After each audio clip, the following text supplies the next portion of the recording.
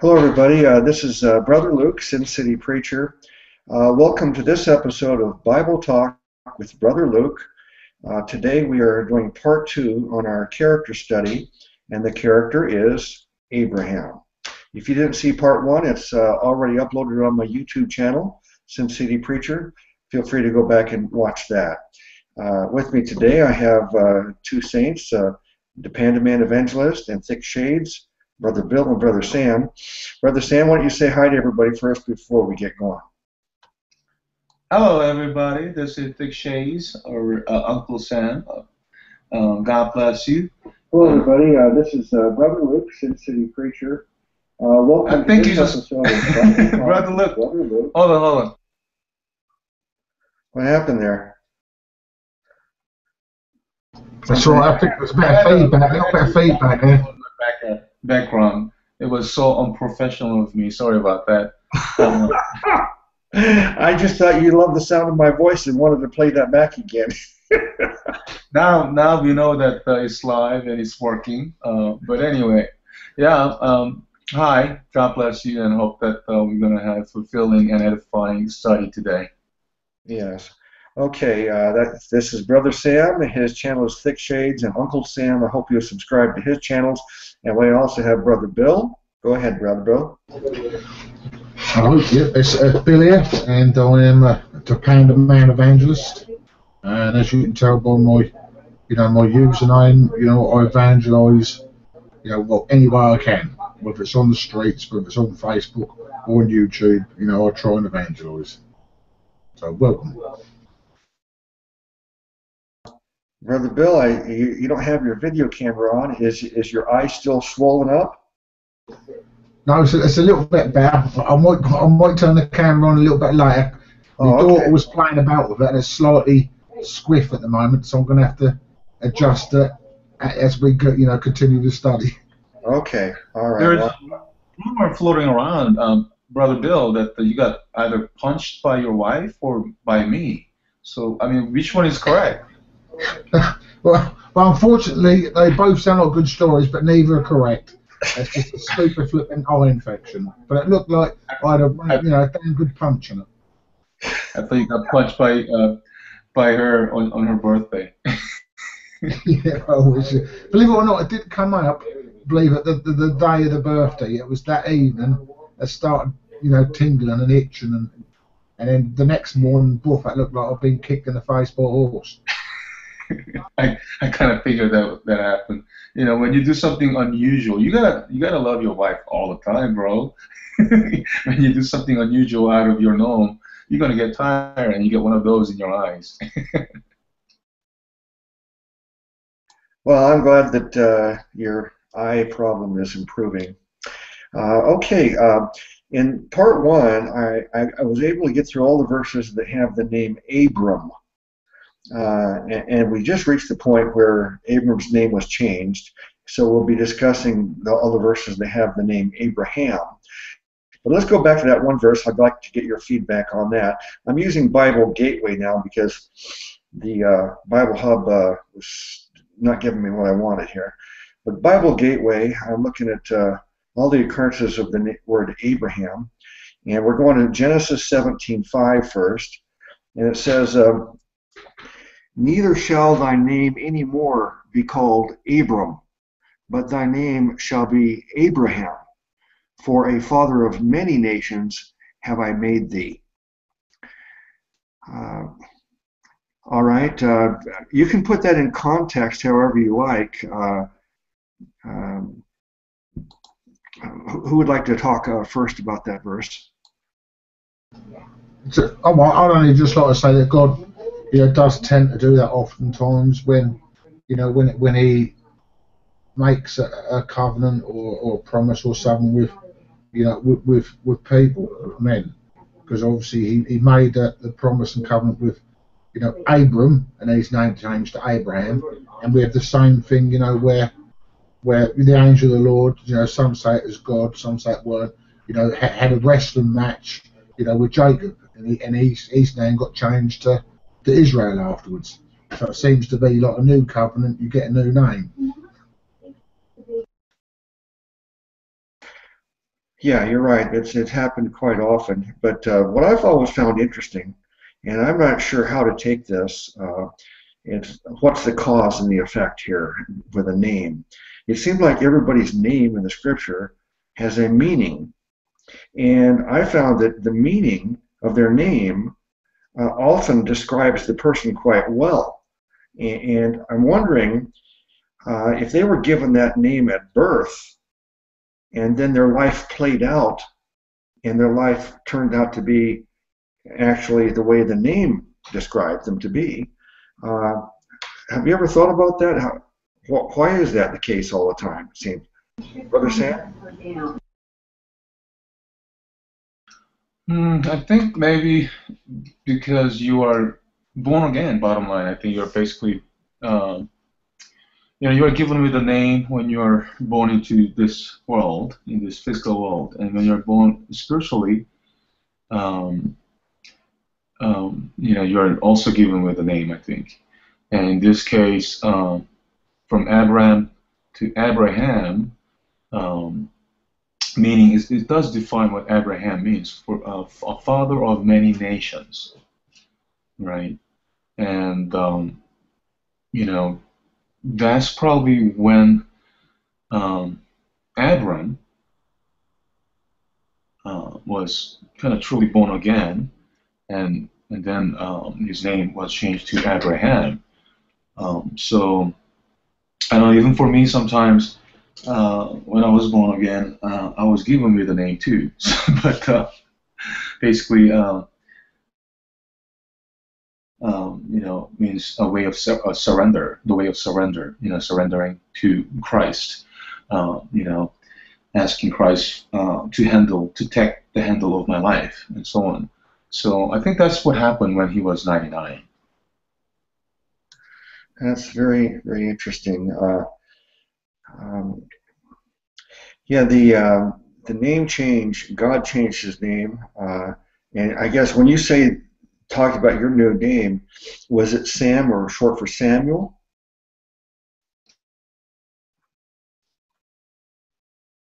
My legal name, and the legal name is kind of hard for people to pronounce, and also when you do pronounce it, it does sound like some cussing word, So, but my dad has given me the name Sam, right? When I was going to school first in the States in high school, so people, would call me by that name, but it wasn't the name that was given when I was born. But when I was born again, I was given with a name, and basically that name means a way of surrender, a way of surrendering. So, but to namely is called. I was at the state that what, I don't know what's going on. I tried to do everything in my power to do it my way, and nothing's working in my way. So I hand it all to you. You take the handle of my life, and basically when I was in that kind of status, I was born again, so to say, and finally come to realize that, oh yeah, that name that was given, I guess that's what it means, So. All right, thank you, brother. Brother Bill, what do you have to say about this idea of people having names in the Bible, and it can't just be a coincidence that the name is normally very descriptive of that person's life and character? Yeah, that is an unusual phenomenon.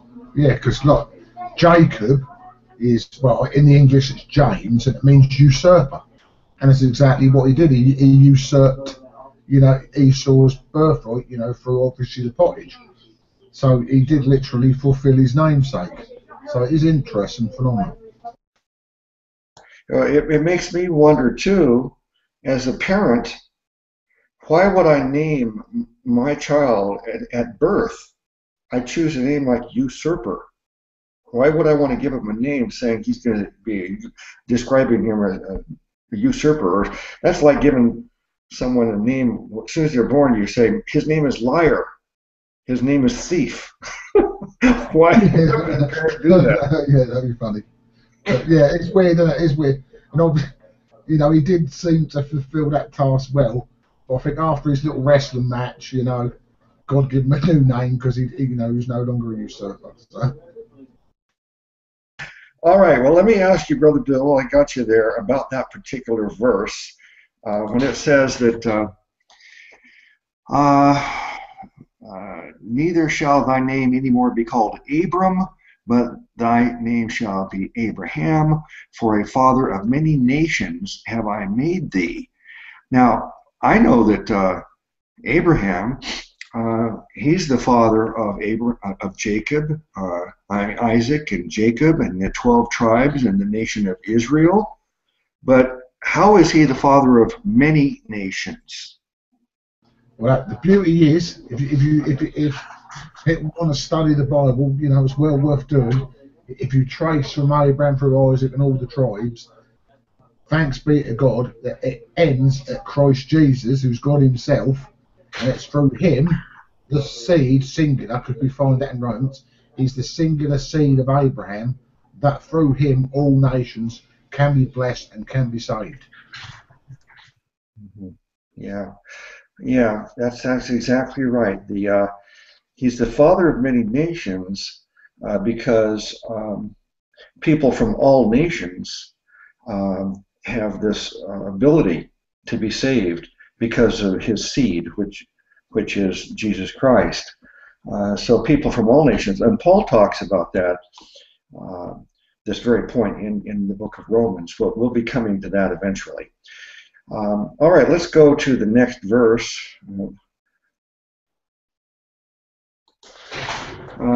This is Genesis 17:9. And God said unto Abraham, Thou shalt keep my covenant, therefore, thou and thy seed after thee in their generations. Let me look at that in the context, 17:9.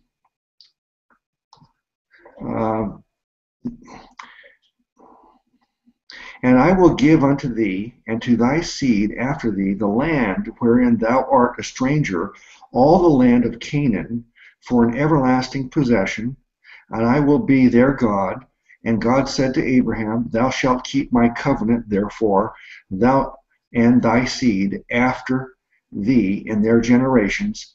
This is my covenant which ye shall keep between me and you and thy seed after thee. Every man child among you shall be circumcised. So there's the context of this verse with the name Abraham in it.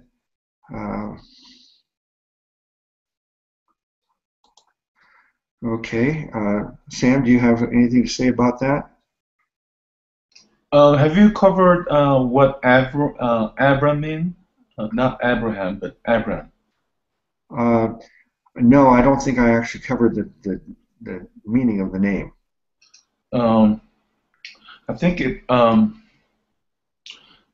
means some kind of father. I think it means some kind of father. Let me just Google it real quick.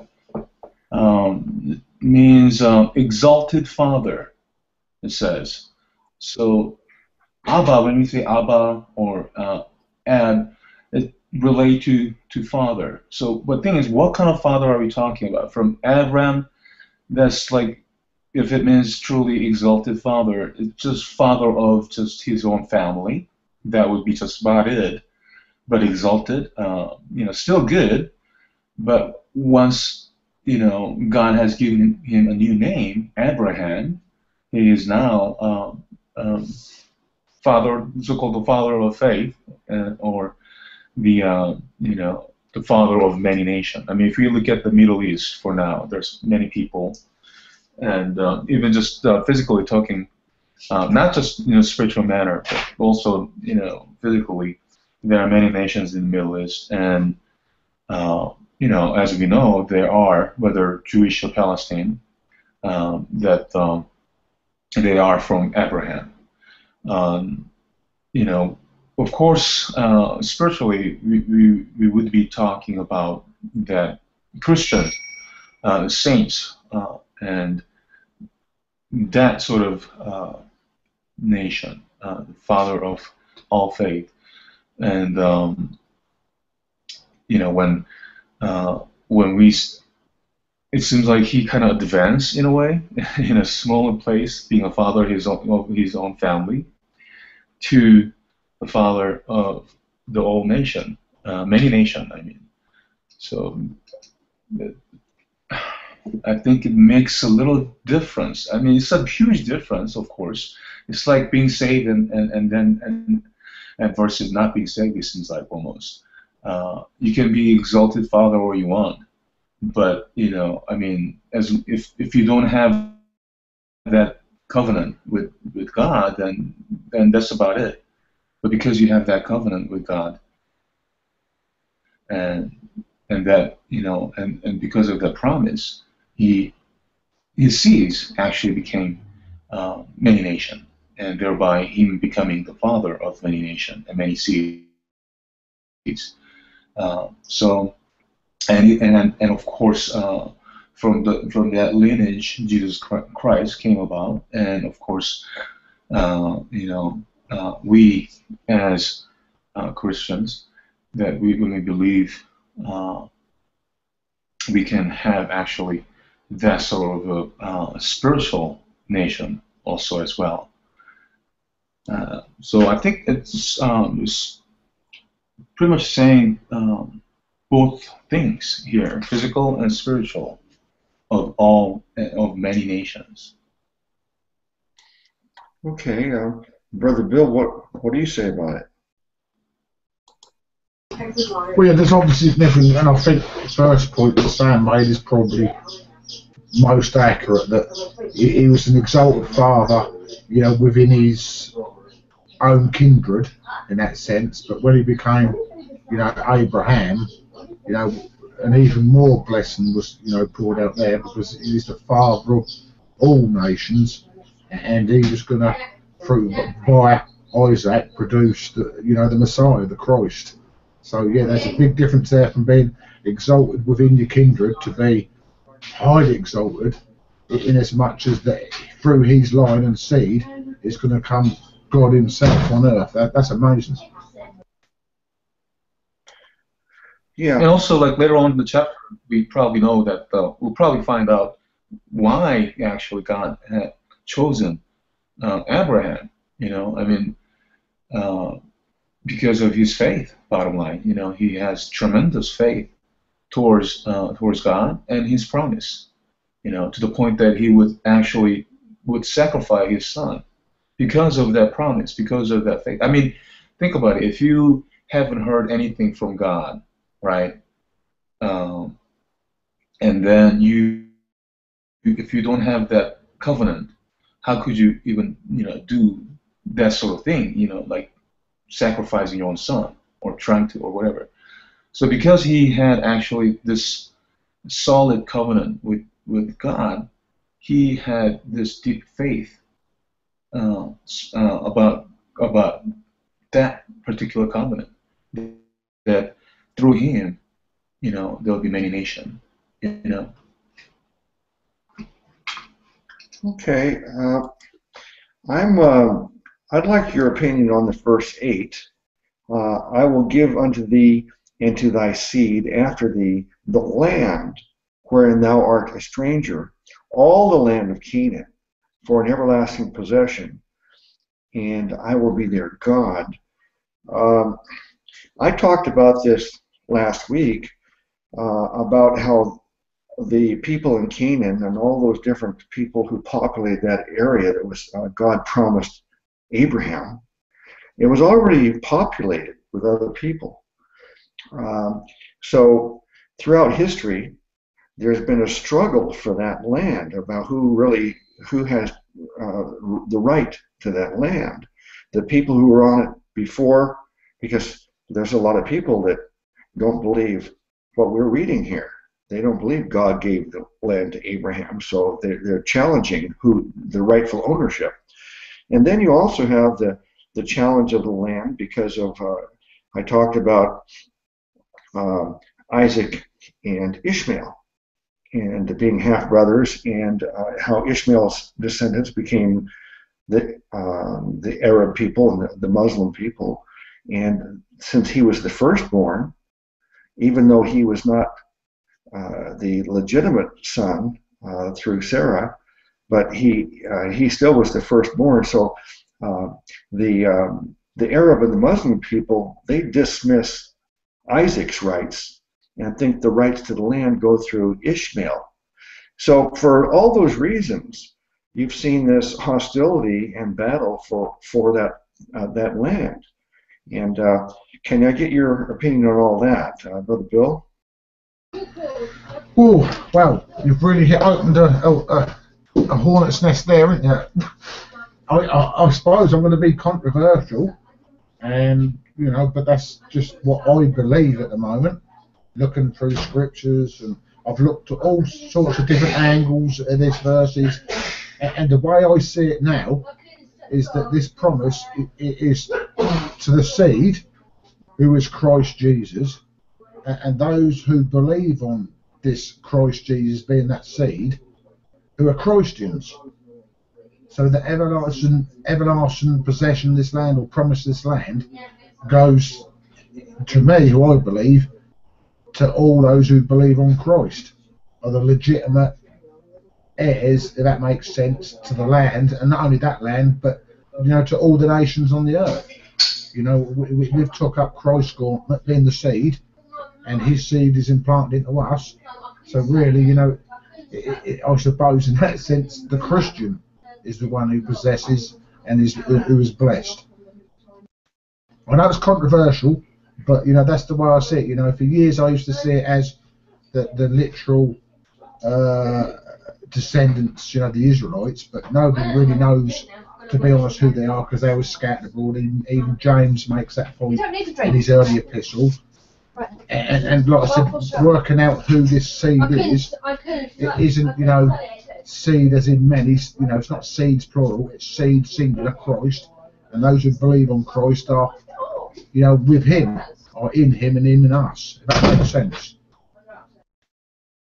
Yeah, I just shared a video, a movie produced by Steven Anderson just a few days ago about this very topic, and I'm in agreement with you.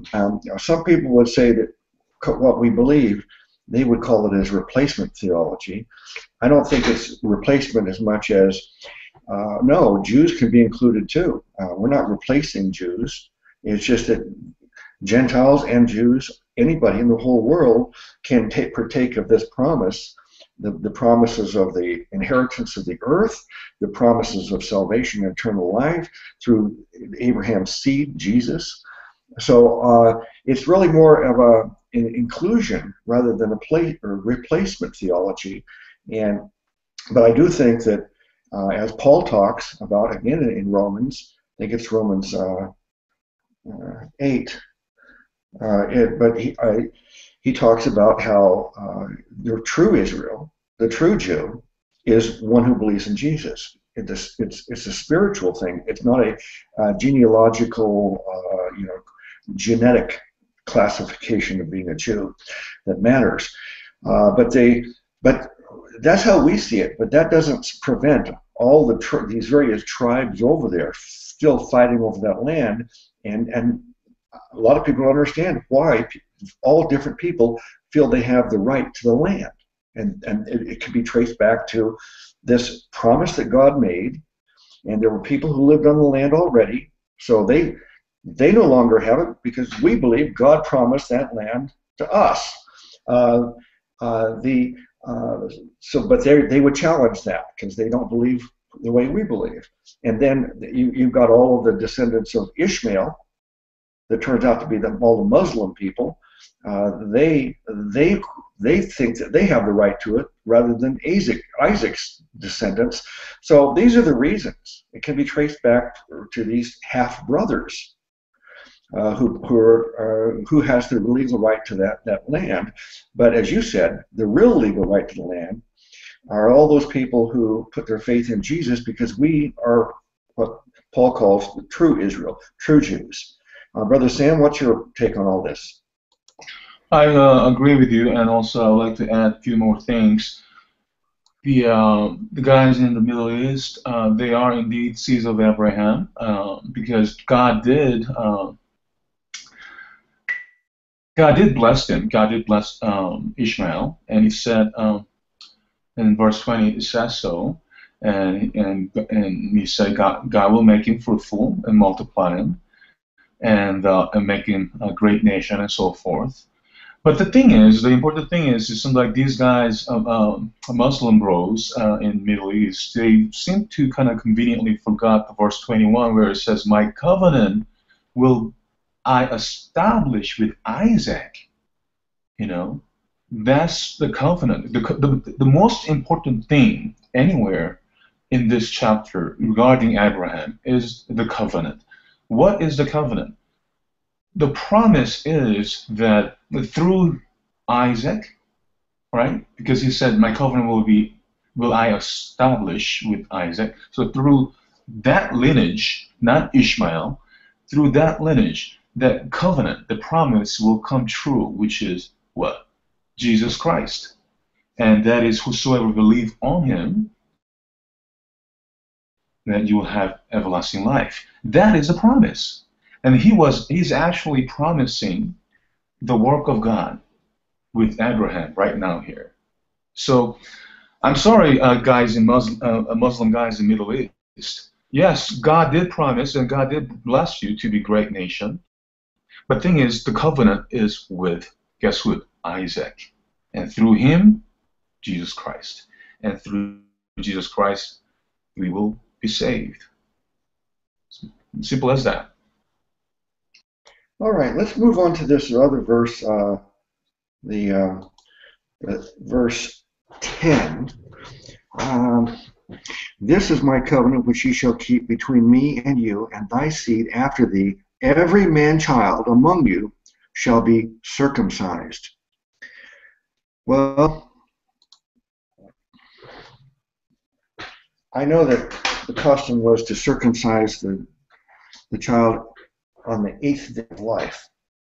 I always thought that was fascinating because I learned that the 8th day is the perfect day because of the ability for a baby their blood to clot. If you did it too soon, their blood would not clot, and it would not be as easy for them to get through it. And any longer than that is, I don't remember the scientific explanation, but I remember years ago I learned that this is exactly the 8th day. What's that? Also the immune system. That is the time when the infection can occur the least. Uh-huh. So whenever you have surgery or kind of, you get the main cause of any kind of complication is infection. So in the 8th day, that's when the babies are strongest and repel all these infections and so forth. They're quite immune. Yes. Well, there's a lot of things I've learned that I can't repeat because I haven't. Bill post here, Romans 2:29. He is a Jew which is born inwardly, and circumcision is that of the heart, in the spirit, and not in the letter, whose praise is not of men but of God. Yeah, so we know that true circumcision that really matters today is the spiritual circumcision, which happens when we believe in Jesus. But I'm asking about the physical circumcision, and I wonder in history, has any other tribes of people in history practiced this, or is this the beginning of circumcision? Because a lot of people today, they believe that circumcision is a healthy thing to do, and because a man is less likely to get infections and it's easier to stay clean, or there's reasons they argue for circumcision, and then there's also a faction of people that say that it's best not to circumcise for health reasons. But I don't know anything about the history of circumcision. Was this the very beginning? And it didn't. And if it was, I mean, if man was doing it before, how could he possibly dream up such a thing? Why would he even think of doing such a thing? And then when God told Abraham to do it, if it wasn't practiced beforehand, if man wasn't familiar with this before, I mean, that's a pretty strange thing to come up with, is to cut off the foreskin. I mean, that seems very, very bizarre to me, but that's what God told Abraham. So, Brother Bill? Go ahead, Bill. Yeah, well, like I said, I don't know the reason even. God, in his vast knowledge and superior knowledge, I'm sure is going to tell us when we get up to glory, because to me it's a mystery as well. You know, I'd have been happy just with a pin prick in the finger or something, but you know, God knows best, and he knew what he was doing. There's a reason. So it might even be, you know, hygiene reasons as well. You know, in you know, the sort of area they were in the Middle East, and hot and humid. You know, if a male had the foreskin left on, it is more prone to infections and the like. So perhaps God was using a kind of twofold, you know, logic there. One, okay, we use it as a covenant, but two, it's also going to keep it clean, hygienic, and less chance of getting infection. So there could be an element there as well. And I think that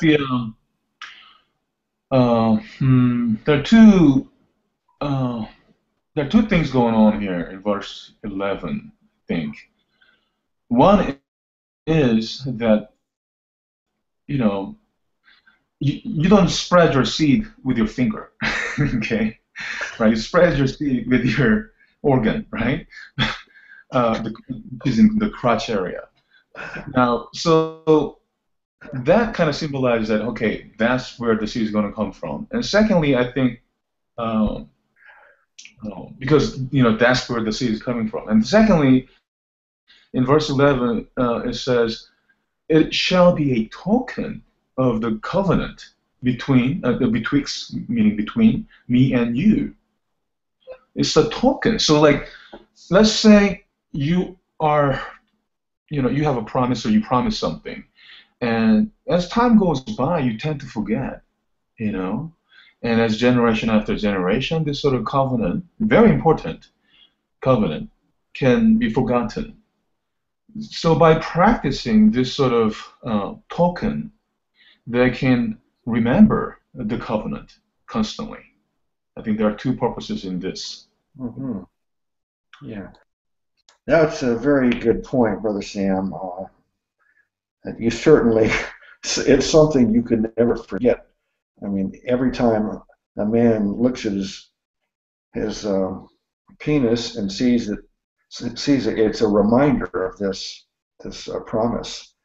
So, but it's hard for me to think that this is a beneficial in terms of health.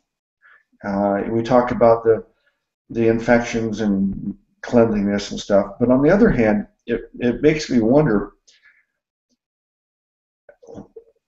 if God created man with the foreskin, did God make a mistake because man could improve it by removing the foreskin? If it's an improvement, then God must have made an inferior product, and man has to improve it himself by this surgery. So that's the whole problem with that. I don't think it's a matter of improving something, but as the verse said, that you remind yourself with. And also, I remember reading in some article that it is healthier to remove your foreskin, because as you grow and you pee and stuff, and you know, a lot of little things can gather up inside the foreskin, and you know, they can lead you to more you know, stinky and more, you know, disgusting stuff. So, you know, by removing the foreskin, you can clean, you can keep that place clean as well. I mean, I remember reading that. I don't know, I may be wrong, but I remember reading that if you have foreskin for certain people, it can lead you to more complication.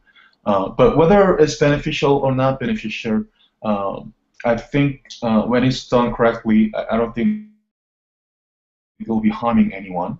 It'll be painful for a while, But as long as you take care of it and you keep yourself away from the infection and so forth, then after that, it's nothing. So again, it's not. I don't think it's about whether it's beneficial, or whether God made a mistake. But rather, you can have it without or with. It's just a skin. So rather than actually the benefit of it, I think it's just a mere, actually, a token, a sign that we always remember the covenant, that God made with Abraham. And I don't know. I mean, whenever you see your foreskin, I don't know if that means to remember Jesus Christ. Hey, it's up to you. But you did raise a good point that now I gotta remember Jesus Christ whenever I gotta go pee or something. Brother Luke. Let me ask Brother Bill do you know anything about the history of circumcision, if circumcision was practiced before Abraham at all? And the other question I had was, does this reflect in any way badly on God as a creator? If it is an improvement to circumcise, does it reflect badly that God just gave us too much skin and we're better off, where it's healthier to remove it? Brother Bill? Well, I think because you've got to also take into account that, before the fall, the world wasn't full of, infectious diseases and all these sort of problems. It was probably, the world temperature was at a perfect climate, so we wouldn't have had issues. So it wouldn't have been God making a mistake making them with a foreskin, but because of the fall and the climate change and all these other infectious diseases, you can see there is a logic there to remove it, and as Sam said, there is a science behind it. When people dribble or piddle, and you get fungal infections, you get all sorts of infections if you're not keeping things up to spec in regard to that area. But as for circumcision, I think it literally is Semitic. It is actually, from that time. I even have to go on Wikipedia to look around, and it seems that any nations or tribes or peoples who were circumcised were after the times of Abraham. So they may have been Jews at some point and then kept up that custom. But pre Abraham, circumcision wasn't done. Okay. I guess that's enough talk about circumcision. Let's look at the next verse. And before we move on, I did Google interesting thing. If you Google uncircumcised cause yeast infections, if you look into that, I mean, when that foreskin is folded, tucked under, a lot of things going on there, and when you're not cleaning that and have intercourse, so to say, there's a higher chance to give your wife or your partner some yeast infection. So I think that there is certain medical reason as well. Okay. I do think, Brother Bill, your point about the fall, this wouldn't even be an issue if there was no fall, because we wouldn't have had any disease at all. So it wouldn't have even been an issue. So that's really the most important thing to consider in terms of answering the question is, was God, did he make a mistake giving us this foreskin, and man has to improve on God's work by removing the foreskin? Well, if before the fall, it wasn't a problem. So, okay, let's go on to the next verse. This is Genesis 17:9. No, I'm sorry, 17:15. And God said unto Abraham, as for Sarai, thy wife, thou shalt not call her name Sarai, but Sarah shall be her name. And so in context, And I will bless her and give thee a son also of her. Yea, I will bless her, and she shall be a mother of nations. Kings of people shall be of her. What is interesting, I've just because I knew you'd probably ask the question about, what does Sarai mean, before it's changed to Sarah, and it's quite funny because it means argumentative. So she was an argumentative woman, obviously. That's interesting.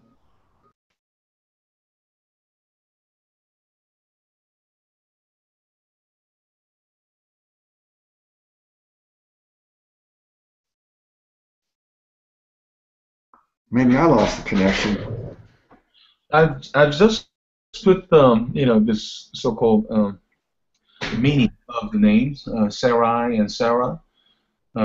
Sarai means my lady, my princess. Sarah is princess, means princess. So I guess it's another advancement as well. Sarai, from just mere my lady, she's advanced to princess. From my lady, from mere my princess, she is advanced to princess. Princess meaning she could be our princess or others' princess as well. So another level up there. Yeah. Well, somewhere Bill found her name to mean argumentative, and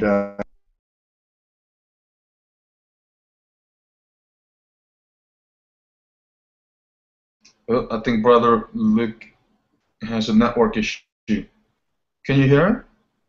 yeah, I can hear you. Can you hear me?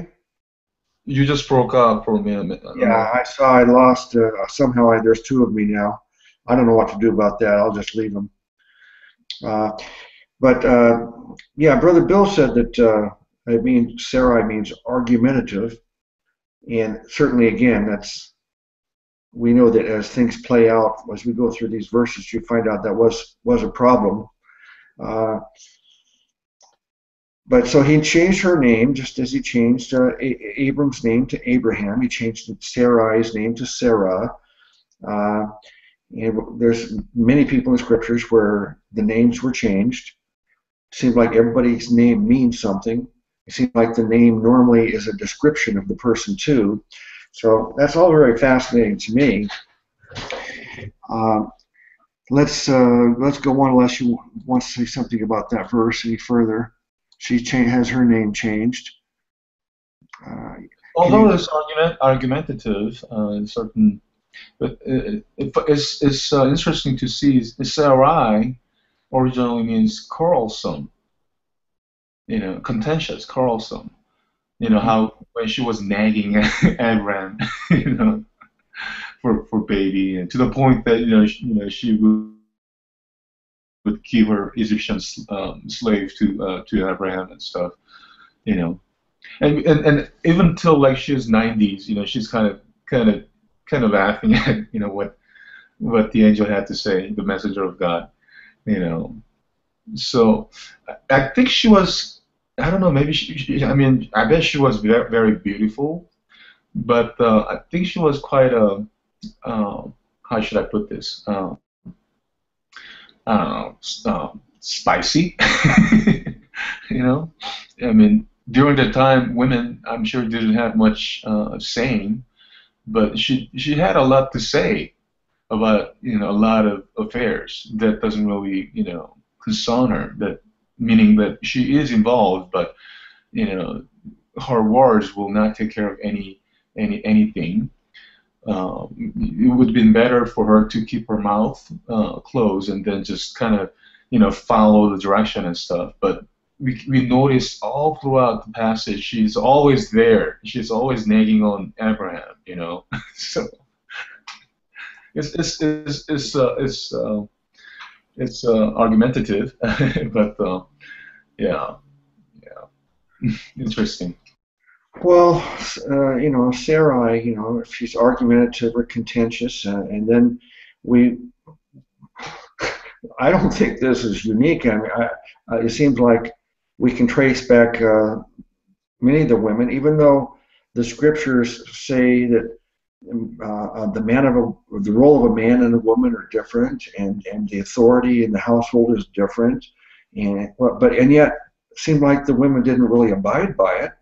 As you said, Sarah didn't keep her mouth shut. She was very assertive. That's a nice way of saying it. And then we go back to even Eve. Look at her. She didn't just go with what God said and what Adam wanted. She took the initiative herself to start the beginning of the fall. So it's not unusual to find women that are not doing what a lot of people think of as what the Bible says about men and women, and yet they normally don't do it. Brother Bill?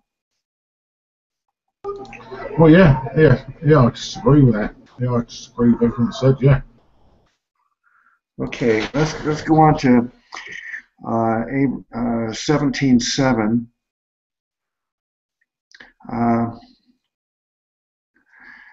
I'm going to look at it in context. 17:17, I mean. It says, then Abraham, and God says, I will bless her and give thee a son also of her. Yea, I will bless her, and she shall be a mother of nations. Kings of people shall be of her. Then Abraham fell upon his face and laughed and said in his heart, shall a child be born unto him that is 100 years old? And shall Sarah that is 90 years old bear? And Abraham said unto God, oh, that Ishmael might live before thee. Wow. So here's a man of faith, the great heroes of faith, the father of faith. But it doesn't sound like he has a lot of faith right there, does it?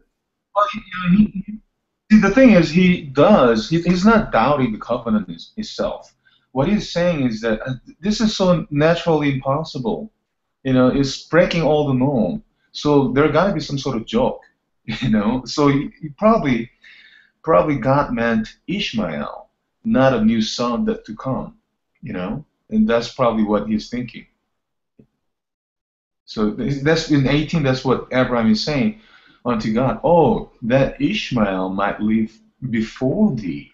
He's thinking that. Oh, okay. I guess that's what God meant about the covenant. But we notice that Abraham still firmly believed in that covenant. Only thing is that he's kind of confused that to whom that God's covenant will be laid.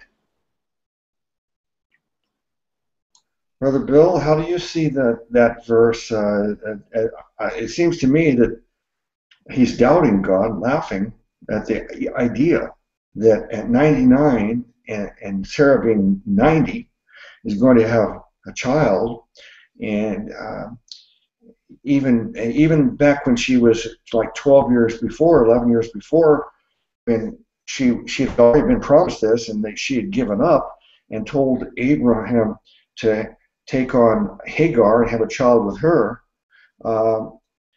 Even at that time, she and Abraham both obviously doubted God keeping this promise. Otherwise, they would have gone ahead with using Hagar as a surrogate. And we know that I don't think that women could have a child at that age, because they go through this change of life and they're no longer to have children. So she was considered to be barren and unable to have children. And so, Brother Bill, how do you take this part where he's laughing at when God tells him that? I'm inclined to say, his faith was wavering there, even to the point, because the verse after that, he even pleads with God. He says, "Oh, that Ishmael may live." I think he says, basically that Ishmael might as well be the heir, the promise, and that lot. He was that convinced that I suppose that God used Hagar through permission of obviously Sarah, that his seed would come. He didn't see the actual miraculous that was going to actually appear. So he had faith in as much as God kept his promise in a way, but he didn't have the faith to see it manifested fully and miraculously that his wife in her old age would literally bear a literal physical son. I think also the answer to that, whether Abraham was doubting, I think Abraham was just kind of dumbfounded and just questioning. I mean, imagine you hear God is saying, you're going to have a baby, you're 100 years old, and the first thought, I think it's quite natural thought to have, oh, since I have a son named Ishmael, probably God is talking about him. I think that's what verse 18 is talking about. And to clarify, in verse 19, God is actually elaborating. He's basically saying, no, not Ishmael. Through Sarah, you'll be given a son, and you shall name him Isaac, and he will establish the covenant with him. So God understood where Abraham was coming from and why he was questioning, and that's one of the reasons why in verse 19 he further elaborates that it's not Ishmael that he's going to establish his covenant, but rather Isaac. And he even gives a specific name called Isaac, and we know what it means too, because these guys were laughing, and because they're men, they're human, and what they haven't realized is that what's impossible with men is quite possible with God. So again, here in verse 19, I think God is clearly establishing the fact that it will be through Isaac, not Ishmael. Sorry, Muslim guys in the Middle East, but hey, that's what the scripture says, and you believe, and I'm sure they read the Bible, they believe the Bible, and if you're going to believe the Bible, you got to believe the whole thing. If you believe there was some sort of covenant, then you got to believe whom that covenant was established with. So, not Ishmael. Sorry, it was Isaac. Well, let me ask, Brother Bill,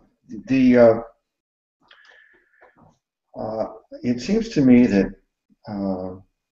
Sarah didn't have faith that God was going to give her a child. That's why she decided to use Hagar.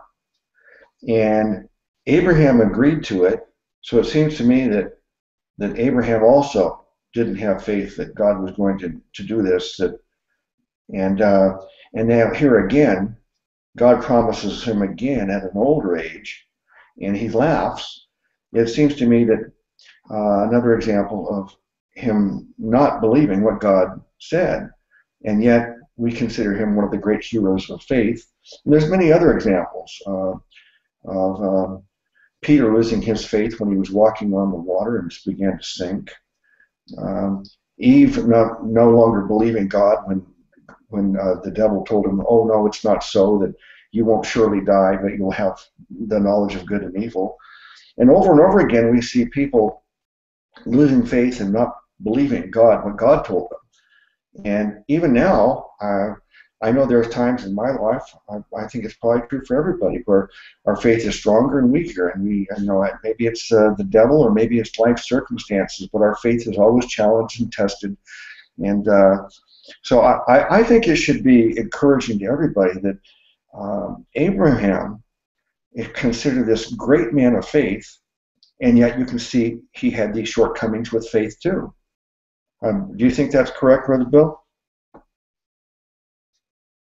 Well, yeah, because it is spot on. Because if you read further on throughout, obviously what's going on, with the story between God and Abraham and Sarah, there's quite a few times, that he wavers. The times he said, "Oh, this is my sister," so we didn't, through fear, So this is what's important to distinguish faith from faith, because there's faith in as much as somebody's earnestly believing a particular promise from God and are holding steadfast to it, especially in regards to eternity.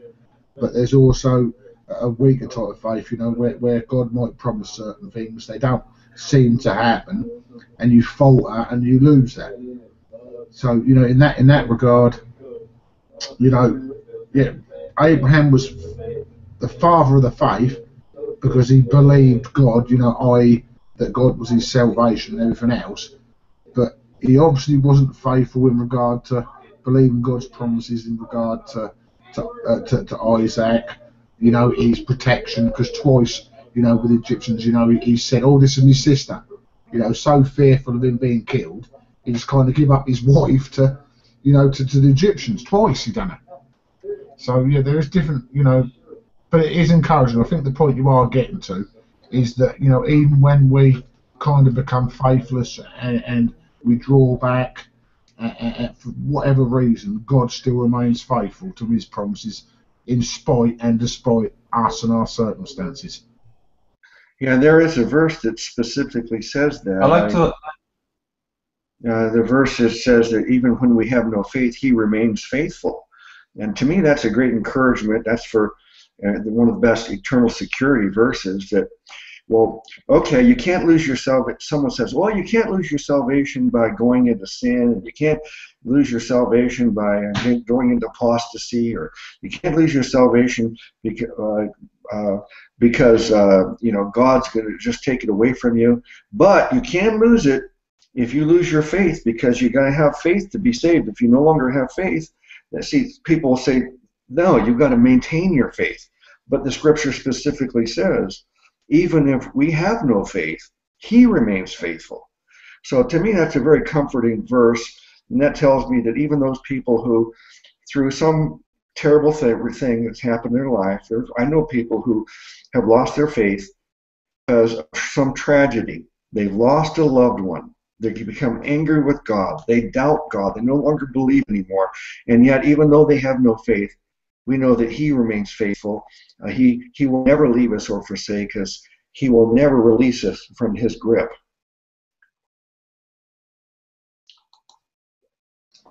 I'd like to kind of regarding I don't think Abraham was doubting, so to say. Doubt is a feeling of uncertainty or lack of conviction, but rather I would think that he was questioning.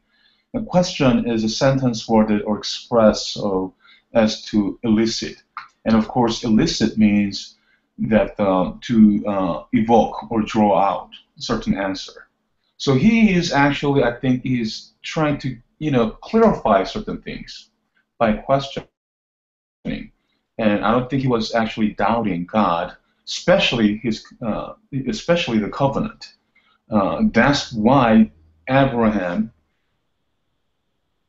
having deep faith in the covenant, was saying, "Oh," naturally he was saying, "Oh, Ishmael." That's him probably he's talking about. So, and then God clarified that, of course, later on. But I don't think Abraham ever doubted the covenant itself. He may have questioned how God could, do such a thing, but I don't think he was in any doubt at all. All right, you have more confidence in Abraham than I do, I guess. Let's go on to another verse here. Let me see. Next one is 1770. 1722. I think we're going to be on 19. Is it? Now the next one that appears is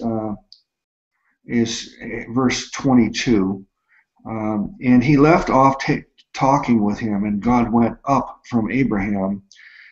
And 23, and Abraham took Ishmael his son, and all that were born in his house, and all that were bought with his money, every male among the men of Abraham's house, and circumcised the flesh of their foreskin in the selfsame day, as God had said unto him. and Abraham was 99, was 90 years old and 9 when he was circumcised in the flesh of his foreskin. Well, that's interesting. I don't think I ever saw the chronology of this the way I just see it right now. That's when this covenant was made at 99, and the circumcision went into effect. Even though God had made the promise long before that, even before Ishmael was long before, because obviously, if God had promised Abraham that he and Sarah would have a son, and through them all these descendants, then for them to lose patience with God and to resort to their own methods and resort to Hagar, a lot of time must have passed. So I think God's original promise was many, many years before, and now he's making it, reasserting this promise and saying that, and initiating this circumcision. Brother Bill, is that am I right at that, or I've never really looked at the chronology of how all these things took place. Well, yeah, it was a fair old time. Yeah, you're right, and that's the problem. If sometimes we miss just these little gems, while reading through the scriptures, we can assume that Abraham was waiting about 3 or 4 years and he was getting fed up. We're talking years and years he had to wait. And I've made the same point, when I'm discussing, the book of Acts. People read through the book of Acts and think that was a matter of like 2-3 years. Well, that spans the history of nearly 40 years, and people forget that sometimes. They think all these things are happening instantaneously, day after day and week after week. But no, sometimes that God is quiet for years in that sense. We're impatient. This is a good lesson in patience here, really. That from the moment that God said something, Ishmael was born, it's 13 years before God said, right, let's initiate circumcision, and then all the males in these tent got circumcised. So that's 13 years. And we often, especially in the West, we pray for something and we want it answered next day. But this is where Abraham's faith does kick in, the patience in that sense that, I still believe he doubted and wavered, and his faith was wavering. But still, despite that, as soon as God comes up and renews things again, you can tell he's pleased with it, and straight away he gets his whole household ready to be circumcised. Straight away at God's command. So yeah, 13 years in the waiting, but and sometimes we need to be that patient as well, don't we? Brother Sam, is this news to you, Sam? That Abraham was 99 years old when he got circumcised. Well, that shows how convicted he is, first of all, and I mean, wow, 99 years old, all right. What's kind of interesting, kind of caught my attention, is that Ishmael, his son, was 13 years old. You know about number 13. So that was, I thought that was quite interesting, and how they all on the same day, same day, on the same day they all circumcised. I thought that was quite interesting. It's not like you're gonna be circumcised on 27th, or you're gonna be circumcised on 13th, or whatever. It's like, hey, you're gonna be circumcised now. You're gonna do it now. Almost the same day, all at once. So. Yeah, I was going to say, yeah, that's a good point, because most people, they say, right, God said we've got to be circumcised. People think, oh, I'm going to need a few days to get myself ordered. This is straight away. No, stop it, right, you're all getting circumcised today. That's it. That must have been amazing and amusing at the same time. Yeah. Well, exactly. We'll be coming to this point as we go along in the study, but there comes a time where Jacob's, Israel's sons get this big problem. Their daughter's raped. I mean, their sister's raped, and they decide they want to get revenge, and they convince like a whole community of people, all the men, to be circumcised, and only because they're going to make peace with them and unite and join together and all become one kind of clan. Except the real reason they want them circumcised is because to disable them so they can go in and easily beat them in a battle and kill them. So here you have a lot of people being circumcised on the same day too, but in that case the circumcision, it wasn't to prevent disease, it was to give them an advantage and make it easy to kill them.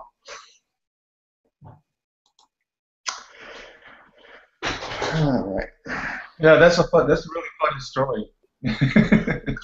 That's yeah, they really want to be a part of them, so-called chosen ones, and I mean these heathens raping people. It was quite funny and wise that hey, if you want to be one of us, then you gotta circumcise, otherwise, whatever. And then they all circumcise and then beat the crap out of them. That's a funny story, actually. Wise, very wise. All right, shall we move on? What you got anything to add to that, Brother Bill?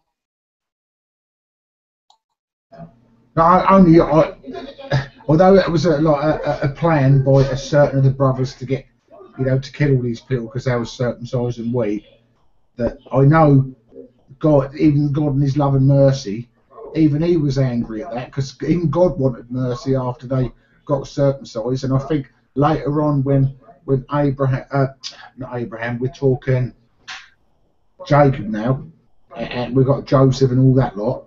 When it comes to blessing the children of Israel, he skips the blessing over the son that instigated, this killing everyone once they're circumcised. So even God frowned on that. Yeah, it sounded like a good plan, and they got their revenge, but God even then was merciful and kind of saw, well, they've made a covenant, they got circumcised, and you've just gone and killed them all. So one of his sons missed the blessing for that, didn't he? Yeah, I'm glad you mentioned that. I wouldn't want to give anybody the impression that God was condoning all this that battle and the circumstances. It was not God's idea. It was it was the 12 sons of Jacob. I don't remember which sons exactly were behind it, but it was them that dreamed it up. It wasn't God's idea. Well, let's move on to this next verse, Genesis. Oh, you know what, Brother Lucas? Let me add on that one. Okay, go ahead. I think because they thought that by doing circumcision they could be part of them. I think it certainly wasn't God's idea, of course, but what came about, what the result of it is actually, I think it was in tune with God, because we're talking about these guys who just merely think that if we just kind of cut off our foreskin, then we are all good. It's like God is punishing these posers, so to say, wicked posers. And these guys would just only believe in their just outwardly or just to show. But even when these Hebrews and Israelites were getting circumcised, they were remembering the covenant, but without actually knowing the fact and truth behind the circumcision. When they are trying to use that for their own advantage, that's how they would get spanked. I think that's how I see it. Okay, let's look at Genesis 18:6. And Abraham hastened into the tent unto Sarah and said, "Make ready quickly 3 measures of fine meal, knead it, and make cakes upon the hearth." All right, in context, let's see what it means. I will fetch a morsel of bread and comfort ye your hearts. After that ye shall pass on. For therefore are ye come to your servant. And they said, So do as thou hast said. And Abraham hastened into the tent unto Sarah and said, Make ready quickly 3 measures of fine meal, knead it, and make cakes upon the hearth. And Abraham ran into the herd and fetched a calf tender and good, and gave it unto a young man, and he hastened to dress it. All right, I'm wondering if is this talking about when they visited him, the Lord visited him with the angels? I don't know the whole context. Let's look a little further. Genesis 18, chapter 18. Yes, we'll carry on. Okay. All right, we better read this in more context so we get the whole thing. What's going on here? It said the Lord appeared unto him. Jesus Christ was there. Christ appeared to him, and amazingly, and preparing all these goodies for him, which is awesome. Mm-hmm. Yeah, the Lord. Let me ask you something here. There are quite a few instances where the Lord appears on the earth, and this was before Jesus was born. So this is a pre-incarnation appearance. Lord. Now, there's really 2 different categories that I've heard people explain. One's called a theophany, the other is a Christophany. It's the same thing. It's just a question of, do you believe that Christ appeared, Jesus Christ himself appeared before the incarnation, like when God walked with Adam and Eve in the garden? That's a theophany or a Christophany, where either God the Father or Jesus, they were walking in the garden. And another example would be the Jacob wrestling with the angel of the Lord, and that's another term that's interesting. A lot of these cases, here it says the Lord. In other cases, it says the angel of the Lord. And some people think that the angel of the Lord is like Michael or Gabriel or an angel of the Lord. And then other people say that no, when it says the angel of the Lord, it's actually the Lord. It's just him appearing. It's another way of saying it. Of course, then some people will say, well, that's horrible, and that's like a Jehovah's Witness thing, giving Jesus the title of Michael, the archangel. By the way, they don't. From what I understand, they don't believe that Jesus was actually an angel named Michael, but the name Michael is a title for Jesus, and that he is the King of angels. Not that he is an angel, but that he is king over all the angels, just like he's King of kings. I'm not trying to defend it entirely, but that's the way I've heard it explained, so that they're not claiming that Jesus is a creature and God created him as Michael the archangel. But my point I'm getting at is that there are a lot of examples throughout the scriptures before Jesus was born in Bethlehem. Many examples we can cite where the Lord appears as a man. I think Melchizedek may be one of these cases. And so whether it was Jesus appearing before he was born as what's called a Christophany, or whether it was God the Father appeared and it's a theophany, but we do know that God has appeared and walked on the earth before Jesus was born. And then sometimes we see the term the angel of the Lord. In this verse here, it just says the Lord.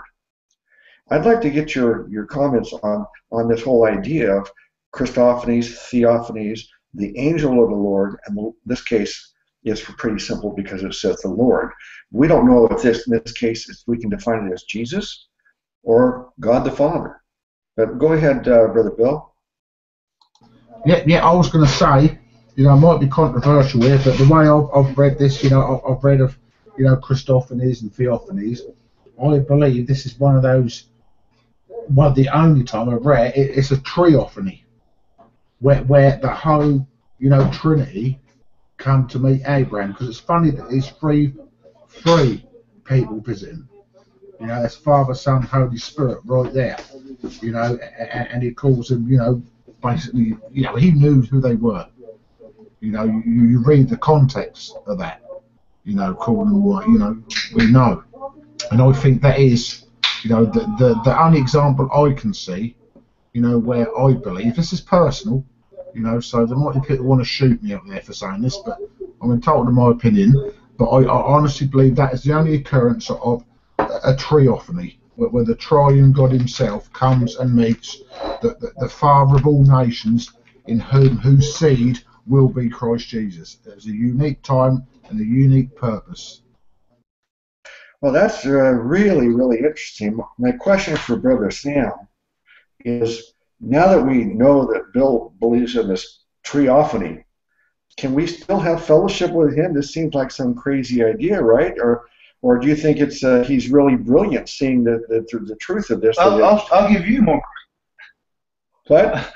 I'll share you something crazy. I'll share you something more crazy than that. All right.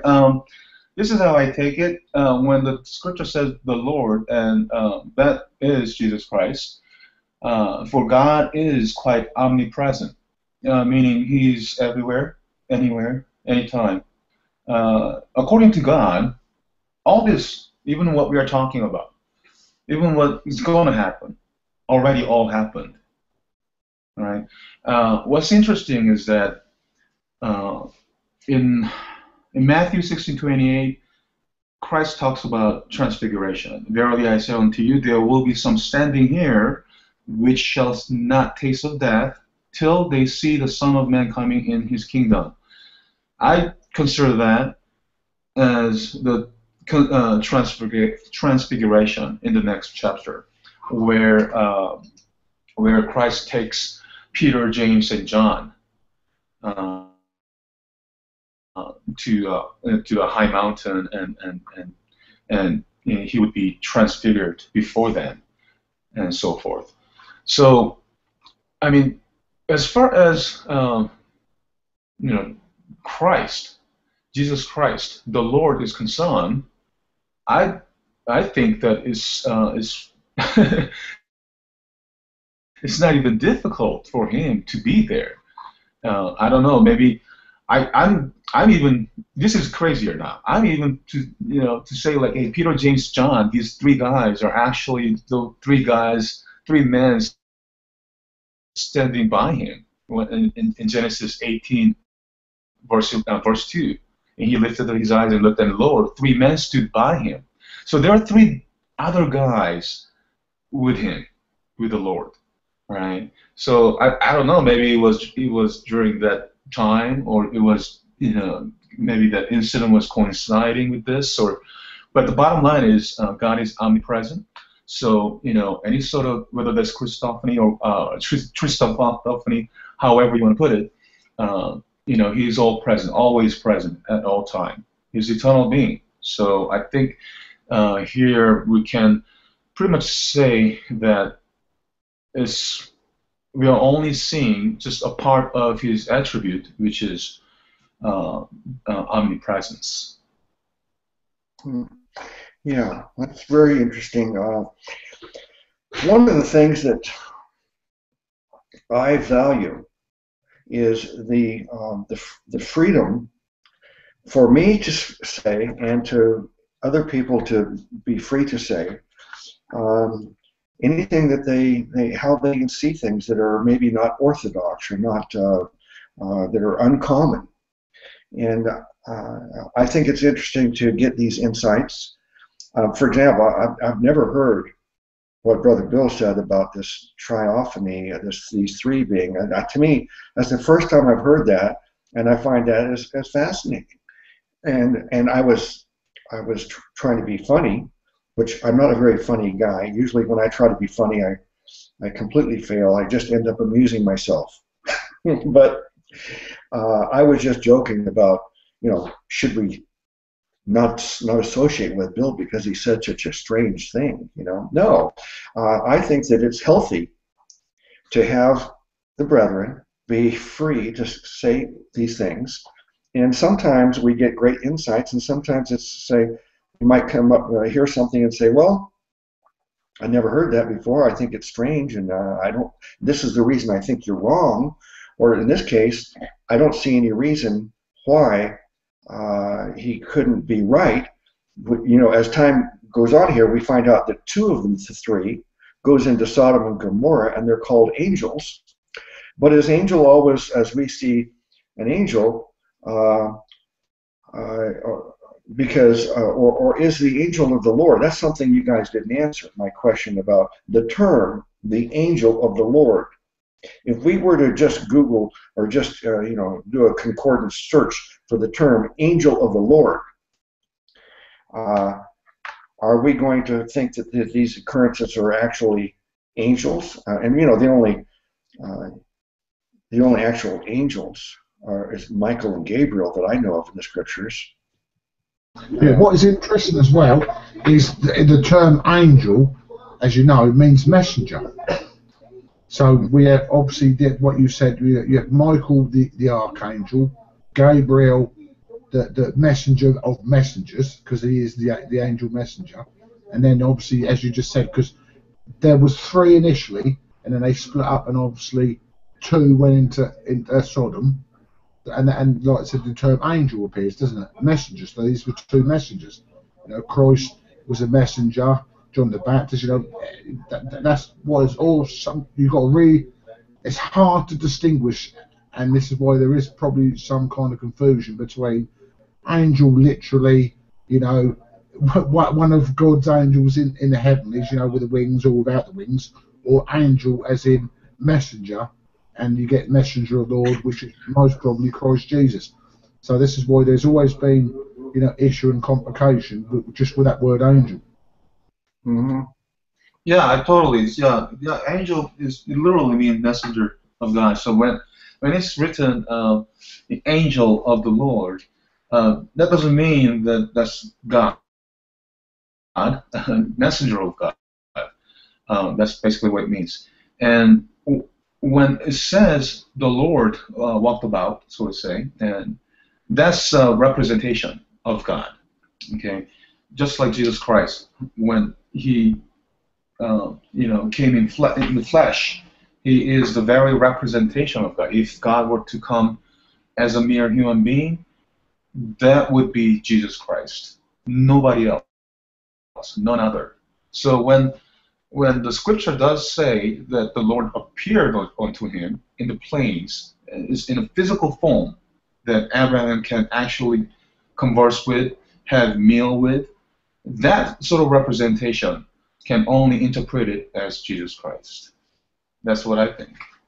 The other guys could be other apostles or other angels, but given what they're going to do later on, they are host of angels. Mm-hmm. Well, three men.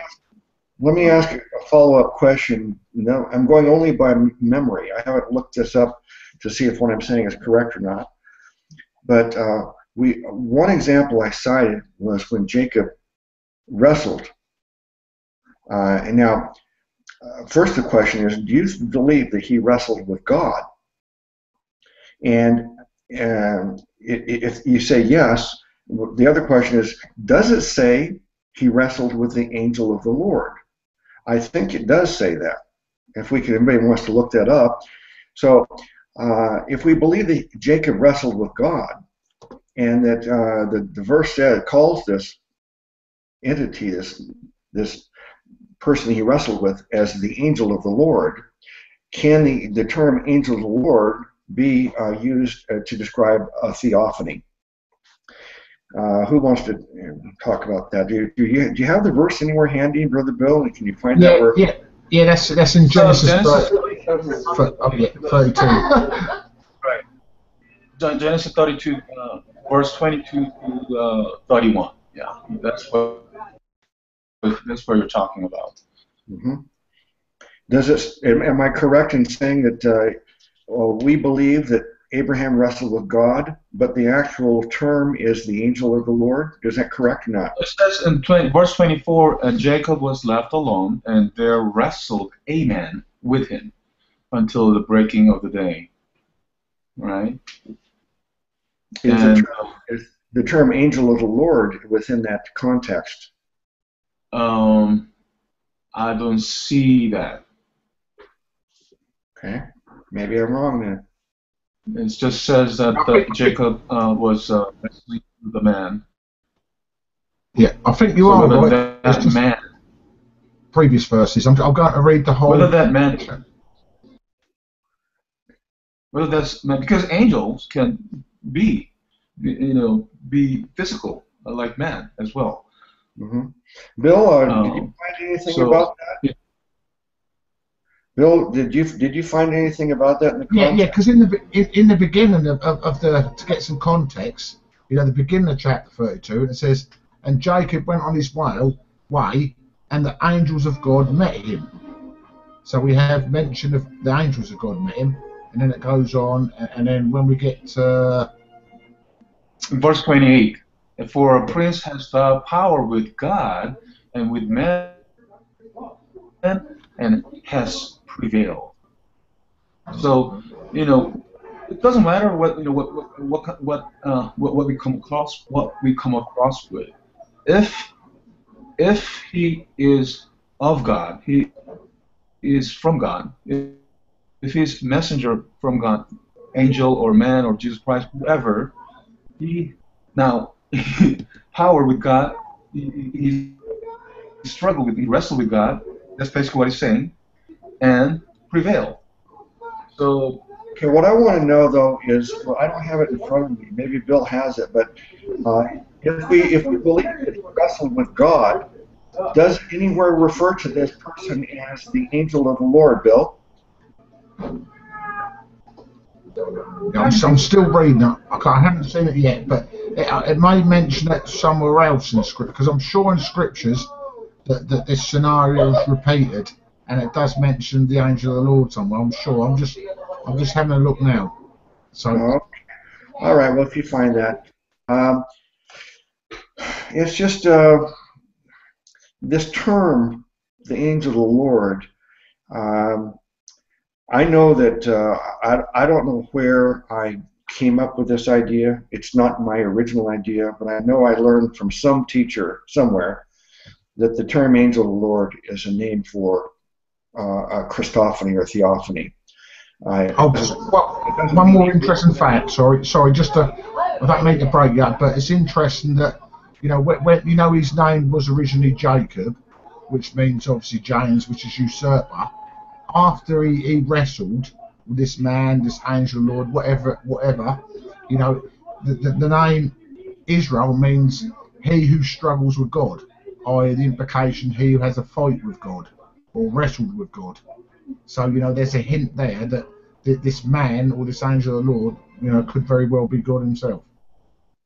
I just put the link in the comments, in the chat area, where the phrase "the angel of the Lord" comes, and there are total 82 times mentioned the angel of the Lord. So, if you can just want to take a look at it, maybe we could talk about this in the next study or whatever. But it's quite a study, 82 results using the angel of the Lord. Okay, brother. Yeah, I think it's probably worthy of a study on completely on its own. So if you guys are interested, we can do that maybe next time. Go into great depth just on that term and try to determine what this means. Is it an actual angel that's a messenger, or when it says angel of the Lord, is it another way of saying a theophany, an appearance of God on the earth? All right, let's go on unless you have something else to add to this. Okay. Right now we're on 18:6. 18:11. Now Abraham and Sarah were old and well stricken in age, and it ceased to be with Sarah after the manner of women. I don't know what that means.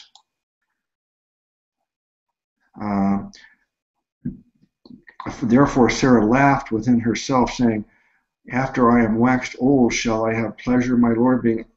This is another example of God saying that. Okay, I'll start with verse 10. Genesis 18:10 through 12. And he said, I will certainly return unto thee according to the time of life, and lo, Sarah thy wife shall have a son. And Sarah heard it in the tent door, which was behind him. And now Abraham and Sarah were old and well stricken in age, and it ceased to be with Sarah after the manner of women. And therefore Sarah laughed within herself, saying, after I am waxed old, shall I have pleasure, my Lord being old also?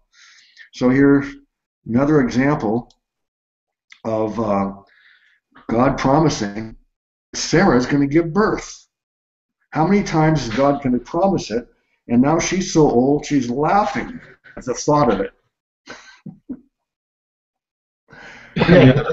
You know, especially when it says after the manner of women. You know, where verse 11, where it says stricken in age, and it ceased to be with Sarah after the manner of women, and that means menstruation. She cannot have she cannot bear women, any kids, because she stopped menstruating. You know, and I guess because and she knew that any women, her menstruation stops, and there's no chance to have a kid, and that's why Sarah was laughing inside within herself. You know. Yeah, let's continue reading this so we get more context here. The end of the conversation here. It says. And the Lord said unto Abraham, wherefore did Sarah laugh, saying, shall I of a surety bear a child which am old? Is anything too hard for the Lord? At the time appointed I will return unto thee according to the time of life, and Sarah shall have a son. Then Sarah denied, saying, I laugh not, for she was afraid. And he said, nay, but thou didst laugh. Surely Sarah wasn't lying to God. That's amazing. And verse 14 is basically is saying what's not possible with men is what's not possible with men is quite possible with God. You know. And then she denies it. No, I didn't. Oh boy. Well, I guess to me it is understandable. She's heard this promise now several times, and she's getting older and older and older. She's well beyond childbearing years. She stopped menstruating, and she's not able to have a child unless there's a miracle, of course. But normally she wouldn't be able to have a child. So she's just now she's laughing at the thought. Oh yeah, I've heard this promise several times before. Now I'm just going to laugh at it, and then she denies that she laughed.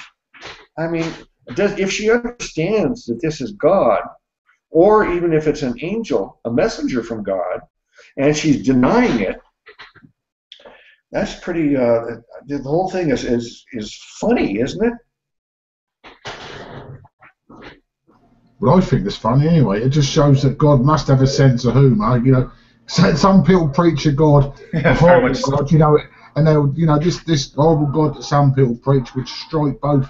In the previous verse, Abraham dead for laughing, and now Sarah dead, double dead, because not only she laughed, she lied and said she didn't laugh. Yeah. Right. Now the thing is, we gotta distinguish why she left. I mean, why she denied. Like, for example, when Baptist John, what's his father's name? When he went to his the temple, beyond the tent, and he couldn't believe that a son would be given to them, and he kind of like what did he do? he just kind of dismissed it.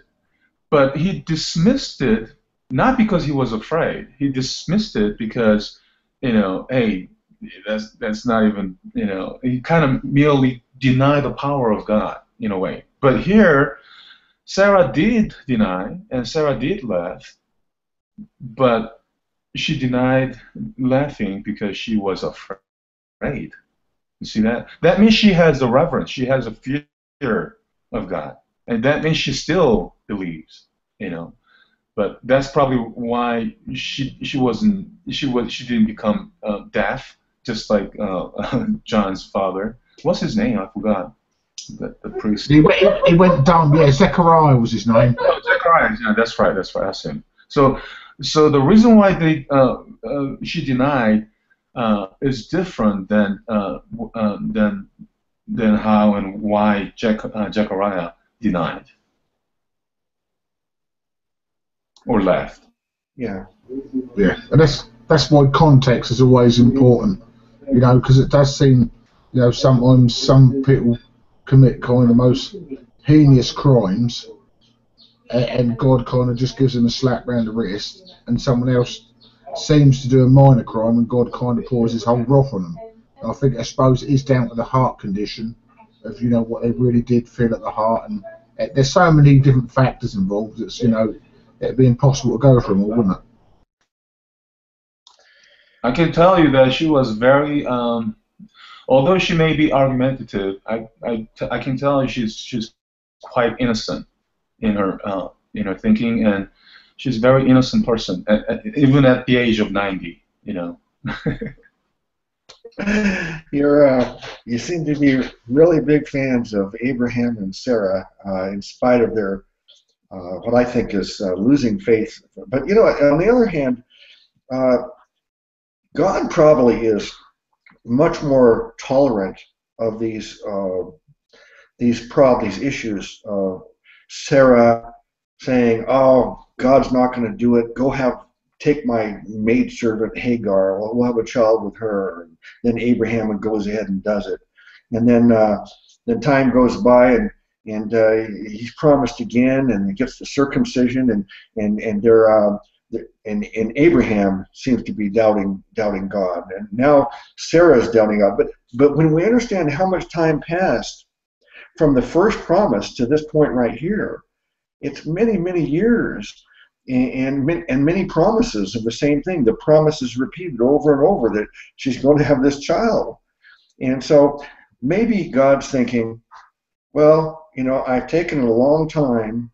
It's no wonder that she's doubting and thinking it's not really going to happen because much time has passed. I'll give her a free pass on this, because I promised it over and over again, and it's taking a long time for me to do it. Do you think that might factor in for God being more understanding about her attitude?